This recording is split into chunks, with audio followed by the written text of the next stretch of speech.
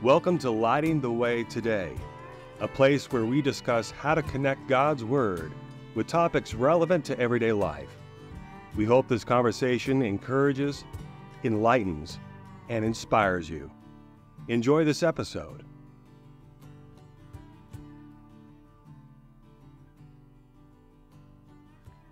Hello, everybody. I'm Sierra Bergman, and today's episode of Lighting the Way Today will leave you tapping your toes and singing a new song. We get to hear a conversation between Bob Stanley and Lauren Bonner about Bob's life and how godly music plays a part in it. He's even going to perform a few of his songs, one of which is new. If you've heard Bob's music before, these songs may be some of your favorites. If you haven't heard him before, then you are in for a treat as you listen to this man who has learned so much about God and how God works in his life, play his guitar, and sing songs he's written. Enjoy. So today I get to have a conversation with Bob Stanley. And Bob is someone that I have known since I was like 8 years old or so, maybe 10, somewhere in there. And he has always fascinated me because he's one of those people, and you don't meet very many of these, where just from having like a few conversations with them, you can tell that they have a relationship with God. You know, he references God as his father, like he references Barb as his wife. So it's always got my attention because who doesn't want to have a relationship with God like that? And not only is that really awesome about him, but he is an amazing musician, and he has been making music that brings the light of the word to people's ears for decades now. And his music leaves you better than when you found it. You're inspired, you're excited, and you got the word in your head and the truths that you can find in the Bible. So each song is like a mini teaching that's loaded with the truth and reflects a deep understanding that Bob has of the Bible. So I am so excited for this conversation today. Thank you for joining me, Bob. Oh, my pleasure. Yes. So I want to get right into it. Sure. You have a new song called Abiding in the Truth of the Word of God's Word, correct? Abiding in the Truth of God's Word. Nice. Well, without further ado, would you play that? Because I know we'd love to hear it. Sure thing.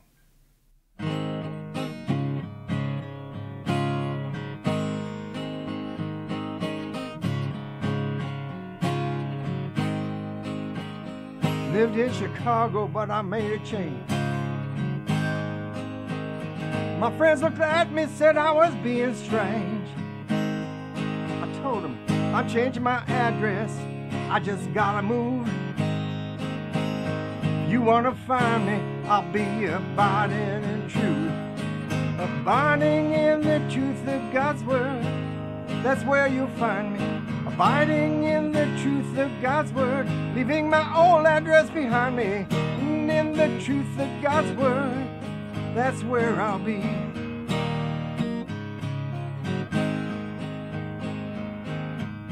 Jesus Christ is my living Lord. He paid the price for my old ways. If I'm gonna live, it'll be for Him. I said goodbye to my yesterdays. Yes, I did. Abiding in the truth of God's Word, that's where you'll find me. Abiding in the truth of God's Word, leaving my old address behind me. In the truth of God's Word, that's where I'll be. That's where I'll be. I've been given eternity. Sure beats the heck out of 50 years. I have a future that's never gonna end. Why not come with me? Why not come with me?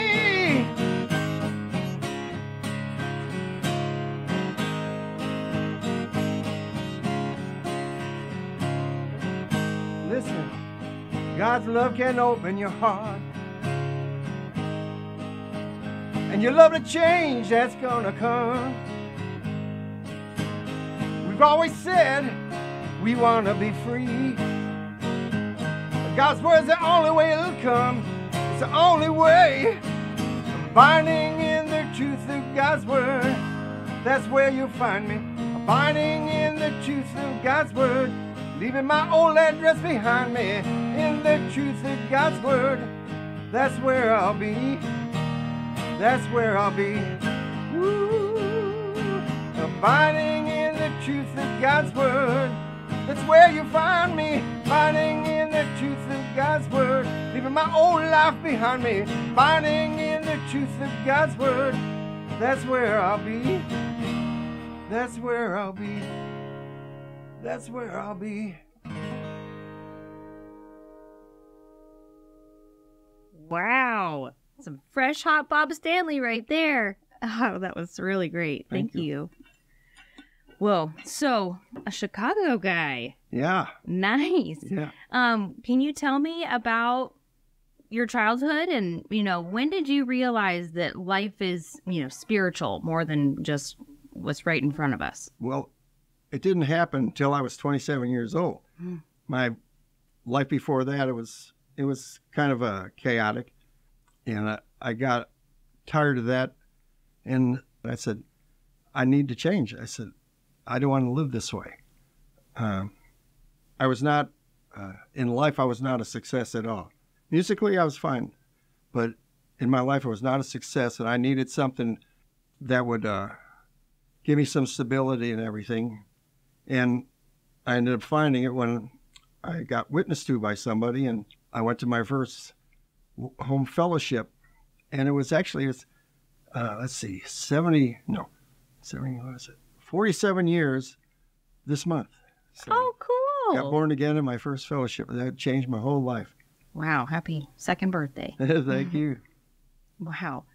So, home fellowship. So that's like when people, it's like a Bible study in somebody's home? Yes, it is. Yes. It's a church in the home is what it is. Yeah. Yeah, that's such a great, intimate way to learn the Word. It's good for me. Yeah, to learn about the Bible. So, okay, will you tell me more about your relationship with God? Like, what did you do to cultivate it when you were first learning about the Bible? Well, one of the things when I first got in the Word, and I'm here, when I first went to my first fellowship and everything, I heard the word taught, and I realized this is the one thing I've been wanting my whole life. I wanted something like that.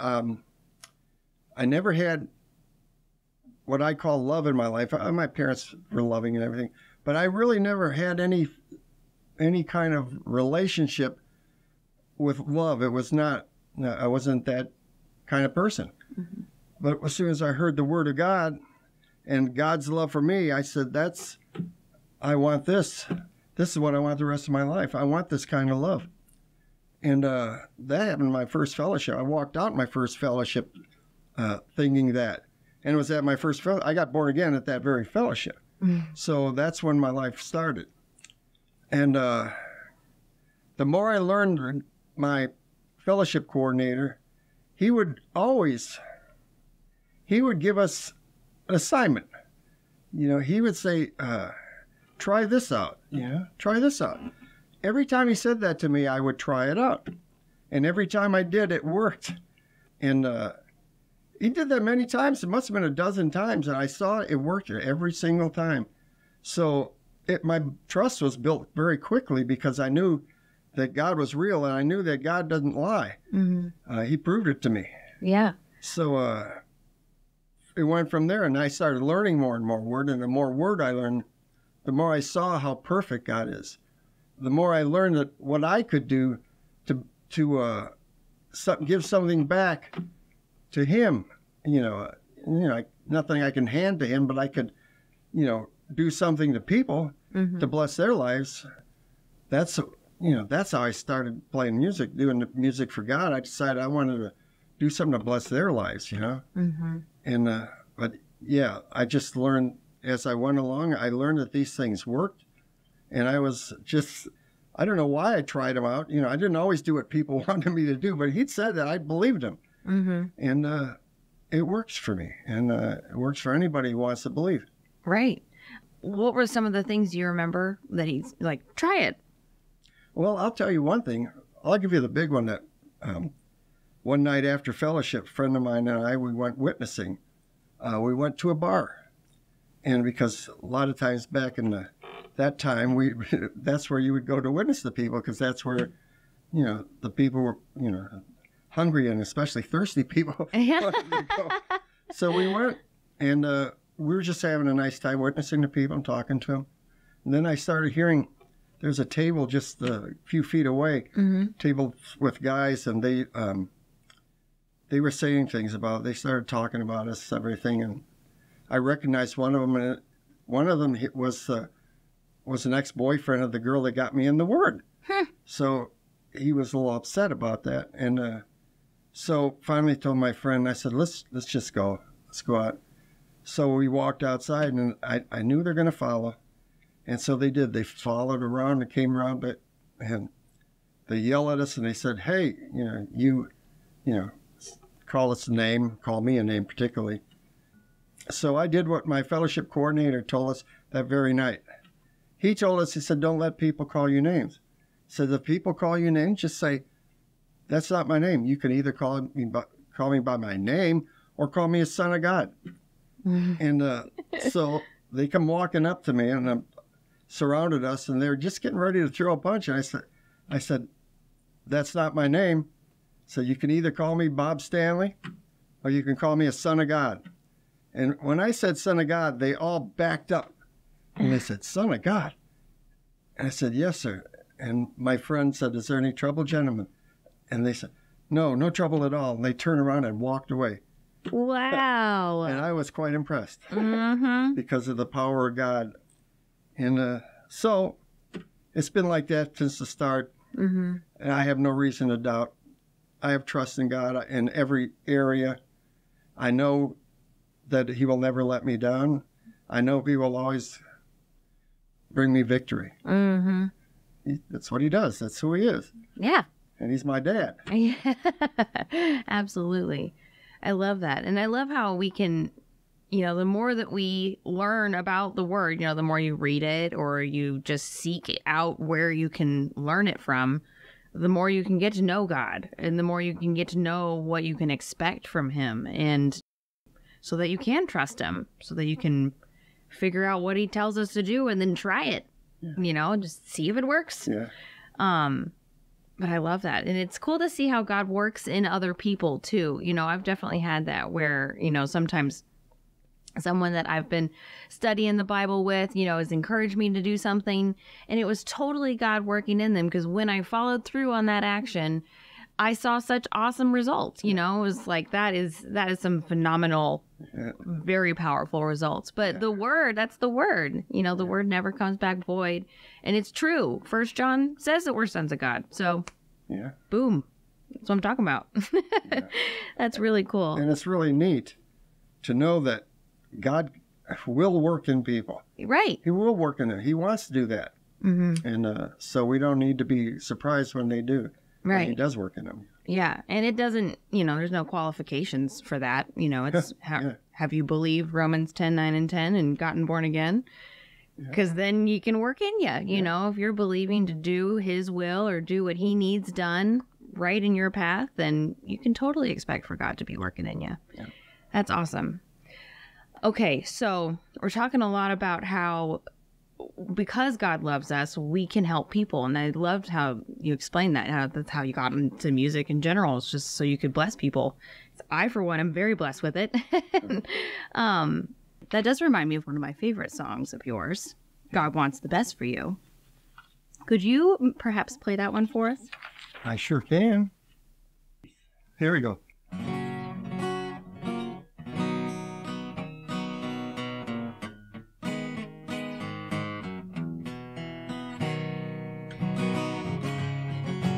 God wants the best for you, the best for you.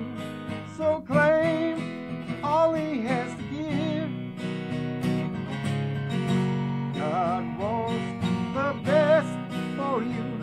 the best for you. So live. Children, we can always win. Our victory is in Christ our Lord and Savior. By faithfulness we see that we are truly free, and we are His forever. God wants the best for you, the best for you. Proclaim all He has to give. God wants the best for you, the best for you. So live. Children, since before this world began, God called us out to stand. He filled us with His power, and life's more abundance lies in the giving of our lives. Make this your finest hour. God wants the best for you, the best for you. So claim all He has to give. God wants the best for you, the best for you. So live. Children, we know the mystery, and we got this ministry, though we did not deserve them. And we can win or lose, it's up to us to choose. Are we going to serve Him? God wants the best for you, the best for you. So claim all He has to give. God wants the best for you, the best for you. So live. God wants the best for you, the best for you. So claim all He has to give. God wants the best for you, the best for you. So live for Him. That is a powerful song, and it's full of powerful truth. God is good, and He only wants good for us. Yes, ma'am. I love that. And so on a personal level, He only wants good in our lives. And I love how in the song you talk about how that means not having fear in our lives. Fear is the exact opposite of good. It brings no good to our lives. So God doesn't want us to have any of it. And it's available for us to not have any fear. Can you tell me about a time in your life that you saw that? You saw it's God's absolute will for us to not have any fear? Well, the first thing is that when the first verse that really caught my mind and caught my eye and caught my heart was 2 Timothy 1:7. God has not given us a spirit of fear, but of power and of love and of a sound mind. So I've held on to that throughout my whole life.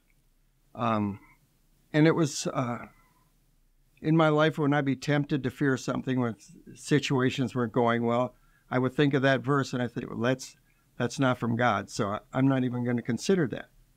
So that's when I decided, I started from that point deciding that I want to live a life without fear, totally without fear.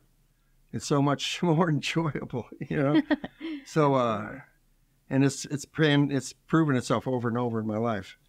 So I'm glad I did that. And it's still a verse that I love, Mm-hmm. So you saw how it was available for you to not have any fear, which then is like this absolutely transformative concept for some people. So have you been able to teach other people or show them that, to how they could have no fear in their lives, Well, the main way I could do that is just tell them what God did for me, and that if God did it for me, it'd certainly do it for somebody else, for anybody, because I'm not any special person. I'm just like anybody else. But I just tell them what God did for me in situations, bad situations, life-threatening situations, and I just decided to believe God. I didn't actually, I went through a life-threatening situation, and I had open heart surgery.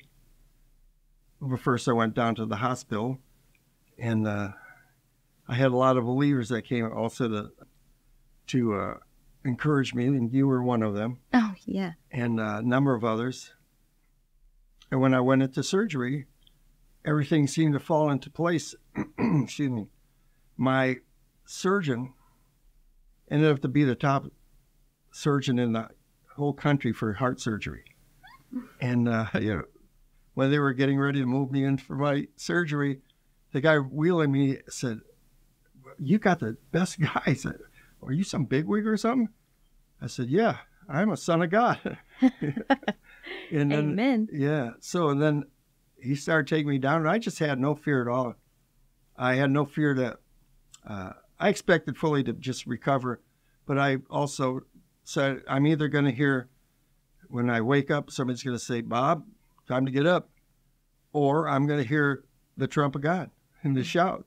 So either way, I'm going to get up, because resurrection's definitely a reality. So resurrection that we're going to enjoy when Jesus Christ returns. So have no fear about anything else with something like that. It was a tough thing to go through, but God brought me through it, and he always does. That's right.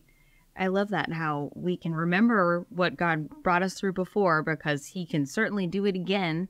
And we know it says in the word that God's no respecter of persons. So if he will do it for one person, he will do it for somebody else if they're believing for it. So that is really cool, and such a great thing to be able to help people with, to not have any fear in their lives, or to see God work. So one of your recent songs that I've been able to hear pretty recently, but it's like one of my favorites, is "When You Love Someone." Sure. Can you tell me about your writing process when you wrote that song? Oh, that song was, I'd been witnessing.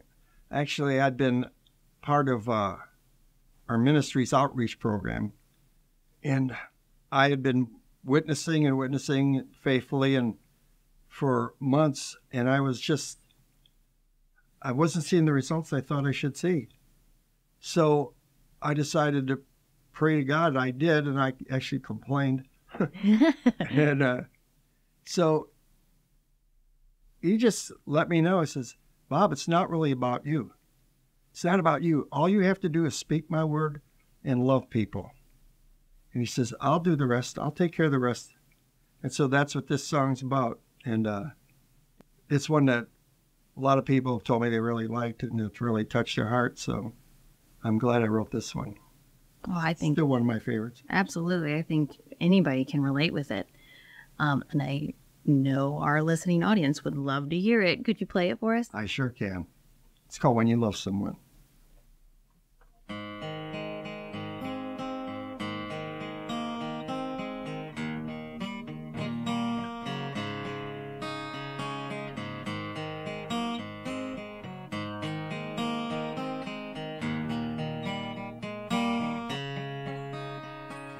Standing before you, made a lot of stops today. I've been searching all around for that special heart, longing to know the way.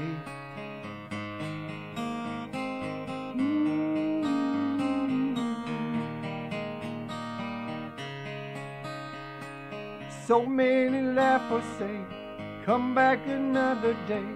Sometimes it seems I'm just throwing your love away. So I pray, And you remind me what your word did for me. When so many thought I was out of reach, who'd have ever thought that I would believe looking at me? But somebody saw past the lie on my face and the walls that surrounded my lonely heart, and showed me a love that I'd never known before that day. So why should I give up when no one seems to care? I'm the one who has what they need to hear. And right now someone's crying to know your love. I need to be there with all you put inside me. You don't just love when it's easy, you keep giving your all. When you love someone, it's not for the thanks you get or not, you keep reaching out. When you love someone,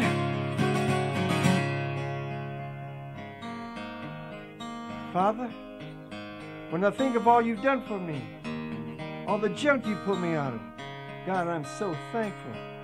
And when I think of the love someone had for me, looking beyond the hardness of my heart, I want to do that for someone else. So I will not give up when no one seems to care. I'm the one who has what they need to hear. And right now someone's crying to know your love. I want to be there with all you put inside me. You don't just love when it's easy, you keep giving your all. When you love someone, it's not for the thanks you get or not, you keep reaching out. When you love someone, whatever it takes, Father, that's what I'll do. When you love someone, someone did it for me, so I'll do it too. When you love someone, you don't just love when it's easy, you keep giving your all. When you love someone, when you love someone, you keep reaching out. When you love someone,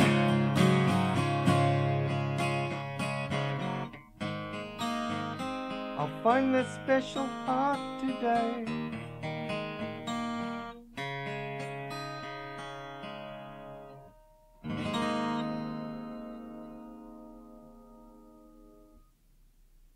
Woo! That is such a powerful song. And I love that line, how he pulled you out of all the junk that you were in. You know, it's like whatever junk you are in, that could be just any sort of junk. It does not matter to God. He can pull you out. That's right. And that's what an encouraging thing, that he doesn't expect us to be perfect, you know, and he always wants better for us. So when you're ready to get out of the junk, he's ready to get you out. That's and, right. you know, we can be those people too on the other end of that can help pull people out of the junk and, you know, tell them what we know about God and what he's willing to do for them. And I love that. He will always refresh us, you know, as we give and as we take care of people like he wants us to, like it says in the Bible to do. And it's the most fulfilling, you know, when we're taking care of people and when we're helping bring out the best in other people, and they can help bring out the best in us. And you see that, and that's just what you see described in the Bible. It is possible to have that. Yep. It's wonderful. Well, Bob, we have plenty of listeners with musical talent, and they love God, and they make their own music. So do you, as a musician, have any advice for budding musicians out there? The first thing is to make sure they have their head in God's Word, because that's the inspiration. If you want to help somebody, if you want to inspire somebody, if you want to reach somebody and lift them up to God's way of life, that's the way to do it. You have to give them the Word. You have to know the Word, And as you write things, just keep that in mind, that God is your sufficiency. God is the one that's helping you. He will not hide anything good from you when you're writing a song, because he wants people to be reached even more than you do. So, but that's the first key, and also practice. Yeah. Yes. But that comes after. Yeah, absolutely. God first, and then the unavoidable. Practice. Well, thank you so much. This has been so great to be able to have this time to just sit and talk. And do you have anything else that you want to share with our listening audience? Well, I'll tell you what, if you want to see your life really take off, you want to see your life have meaning, live for God, make known his word, serve the word to people, because that's where the meaning of life really is. Mm-hmm. And that is where the adventure is, for sure. Yeah. All right. Well, thank you so much, Bob. Thank you. And we'll see you next time. We'll see you around. What a cool conversation. We got to hang out with Bob Stanley as he jammed to some powerful songs about God's goodness and his love. I love the line where he said, "Musically, I was fine, but I was not a success in life." The moment he knew that he wasn't happy with who he was, God brought someone to his life to help him change it all. What was your favorite line? Perhaps you can let a friend know and share this episode with them. Or perhaps you can share this episode with someone you know who wants to make Christian music. Well, that's what we have for you today. Let's see what's in store on our next episode of Lighting the Way Today.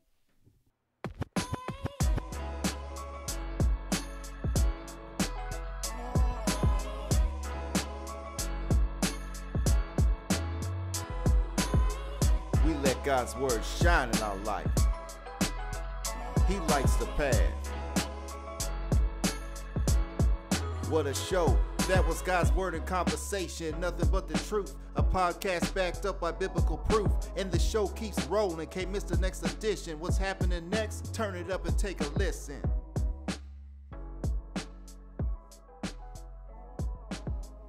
In Psalm 102, it says, "The world passes away, but you are the same," referring to God, "and your years have no end." God is always the same. He is just that constant source, a very present help in time of trouble, as it says in Psalm 46. And it doesn't matter what's going on. The world will pass away, all the things of the world, things will change, but God's always going to be there. And if we just will give him an honest shot, if we will give him that opportunity to trust him and let him do his work, and to work within us to will and do of his good pleasure, we'll see the positive results. Thanks for listening to Lighting the Way Today. Join us next time as we discuss biblical topics, letting the Word of God light our way in life.